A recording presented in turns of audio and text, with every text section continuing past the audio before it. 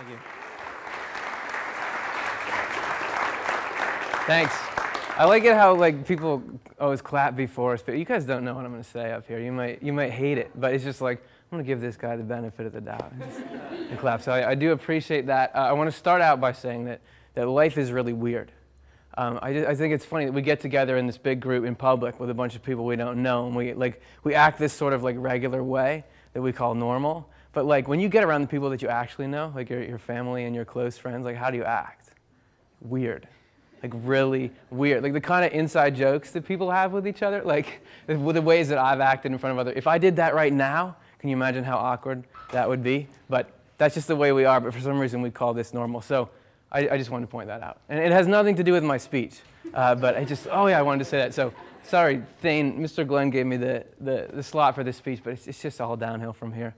Okay, second point is there are so many things I could do to make this so awkward right now. Okay, if I get really nervous and forget my speech or if I say some joke and it just falls really flat. But let's think beyond that. If I tripped when I was up here, or I had some Freudian slip that was really embarrassing. Anyway, I'm not going to do that stuff, but it's worth thinking about.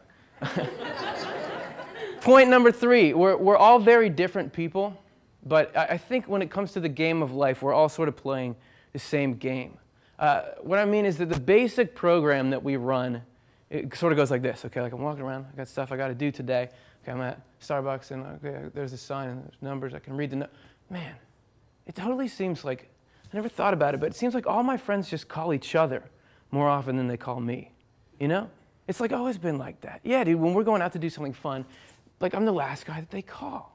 Okay, well, maybe I just got to switch up my style. You know, if I looked cooler, I'm going to drive to Zumiez, I'm going to get this hat and put it on crooked, and and they're going to think I'm spontaneous and fun, and they're going to, oh, my midterms, those are next week, and I have not done any studying. I'm totally unprepared. I forgot about those. Man, I don't have time to go to Zumiez now. But I want to be cool. Who cares about the I don't have time to do both of them. So the program that we run is we try to arrange our lives so that we'll be happy. And we're going about our day, and all of a sudden, out of nowhere, this thing pops into our head, and we call it a thought.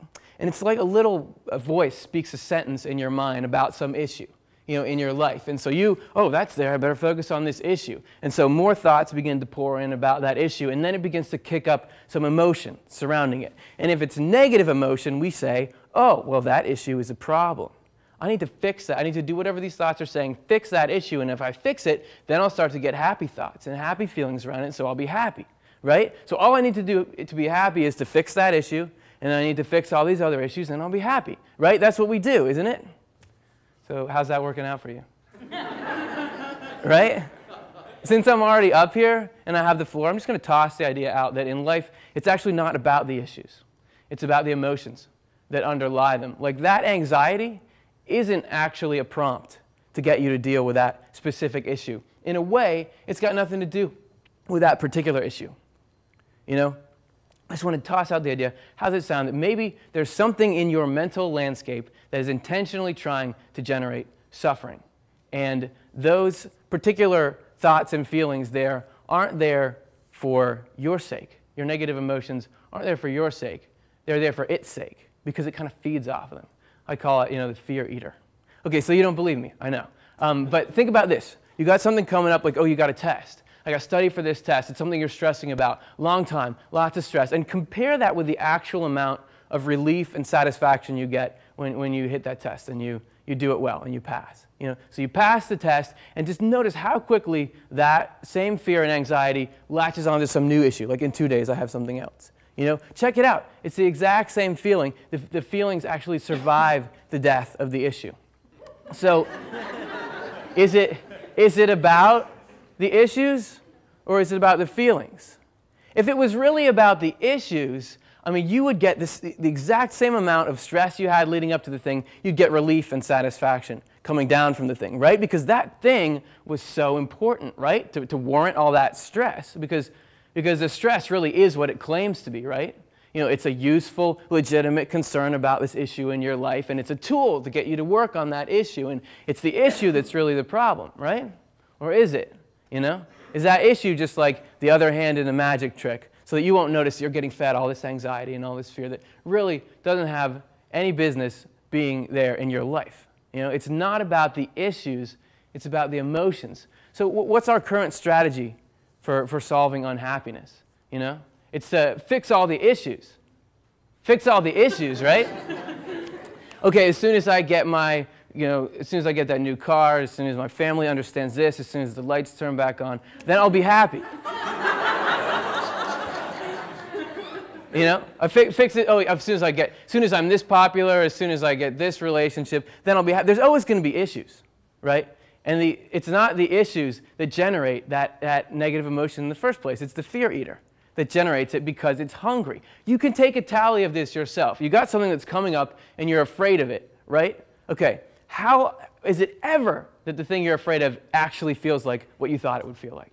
You know? So where's that imagination coming from? You know? And right now, I'm sure that you're thinking, okay, I don't believe anything that he's saying right now. Which is fine, and I definitely can't tell you how to think about your own conscious experience, but let me just throw some stuff out there and see where it hits.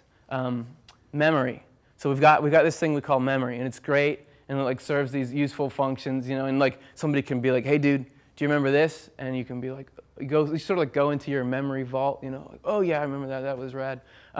Or you know, you can, but every once in a while, or a lot, memories just pop into your head without you asking for them. So what's up with that? Does your memory vault just like leak and you just get a little drip in your mind? I would argue that it's a separate phenomenon. If it's in your memories are in the memory vault. If it's in your consciousness, somebody went back there to get it.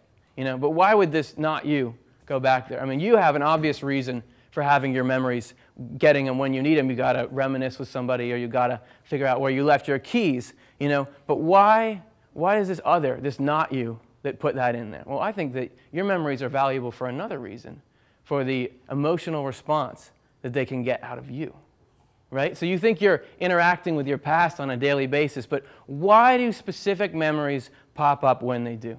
You know, is it like your neurons are just like piled on top of each other and finally they just topple like into your conscious space? Like that's too, or some cortex is just like full and that comes out because that's the right time for you to process it or something. So really, okay, you're writing the paper, tomorrow morning it's due. That's definitely the right time to process again. Oh yeah, you remember like in middle school that dude threw my backpack down the stairs and everyone thought it was like so funny? Well, he's not funny, he sucks, you know? Like that. You need to have a talk with your brain about efficiency, you know? Why is that particular memory there then? I would argue that the majority of, or at least a very high percentage of the mental processes that we run into are actually traps to get us into these negative emotions. You just got to study the extremes, dude. That's how scientists are doing it. That's why you get like miles and miles of these subterranean tunnels, this huge 17-mile long thing that they shoot these little electrons around like as fast as possible, smash into each other, super expensive, $20 trillion. And that's all just so that we understand like what's really up with this piece of wood. You know, what is this stage? Why does life look? They study the extremes to find out about normal. And we can do the same thing in the mind with what we label as mental illness, right? You have psychotics who have these voices that yell at them all day, and they say, you're no good. Nobody likes you. The world would be better off if you weren't here. That guy's out to get you. You can't do anything right. And we call that a disease. That person needs to be cured. We definitely don't say that that's healthy. We definitely don't say follow those voices, right? But has anybody ever had thoughts with similar content in them, right? It's just the volume is turned down, right? Anorexics, in extreme cases, they starve themselves to the point at which their lives are in danger, but they can't tell that they're not fat. They have a mirror, and they can't tell. So when you're like looking in the mirror and you're like, oh, yeah, I'm just like a little bit homely, I just don't look very good. So you're totally sure that you're so in touch with reality when we've seen that the human mind can be that warped. You get erotomaniacs who think that they believe that there's a celebrity that's their soulmate. And this celebrity, like in their interviews, like folds their hands like this, and that means, I secretly love you, you know? And we know, is that legit? We laugh at that because that's, but when you break up with somebody and you know, your friends and family are like, yeah, you need to move on, and the person's like moving on, but you're just like, but we were so great, I just can't move. Are you sure that you were really that compatible? That you can tell, but these people can't? You know, or this one person that you're like trying to convince, you know, this person, they just gotta like me. You try to get them to like you, they don't like you, you know, sorry, no. But you're just convinced, this person's gonna complete me. Are you sure that you're that perceptive? You know? Can we really take these extremes of the mental illness and just place ourselves in these totally, like we know what's going on. It makes sense that we think, but it's all the same phenomena, you know, on different levels. And look at these mental illnesses. There's such a wide variety of phenomena and such a wide variety of ways they interact with someone. But what's the constant with all those? You know? It's misery. Why aren't there euphoric mental illnesses? Why doesn't the brain misfire in the other direction? You just are just unstoppably happy, you know, or nearly to the extent that it does with these mental illnesses, you know? Just worth thinking about. Maybe the departments are all kind of organized. The fear eaters that work on you are organized. Just like the CEO of the dudes who go and genetically modify. You guys can come in the back if you want. I won't be offended or anything. The CEO of the company that goes and genetically modifies foods, right, he goes and gets appointed to the FDA, and he passes a bunch of laws that favor genetically modified foods. Then he goes back and he works for them, right? That's how corruption works. It's because it's efficient. So what if there's an intent behind the forces that get you to take something wrong, like, oh, somebody said that, they meant that, and you take it wrong, you take it personally. Then we move over and we start to go through this process, which is the process of we're going to argue with this person in our own minds. Okay? And I'm sure we've all been through this process. And what does the process actually accomplish? So you're there, oh yeah, like I said, I was this in front of everyone? Oh yeah, dude? Well, did you ever think about how you're this? And then you go over it and you finally come up with like the perfect put down and you say it to them, what happens? You say it to them in your head and then you're like, ah, that's great, I did it. Yeah, and the next time you see the person, you're like, got you, dude, you know? No, not at all. The only function it performs is that you're anxious all day thinking about this person, and when you actually do see them, you're more anxious because you've been thinking about them all day, so you just like act weird around them, and that actually does damage to your relationship, and bam, that's a 3-for-1 deal.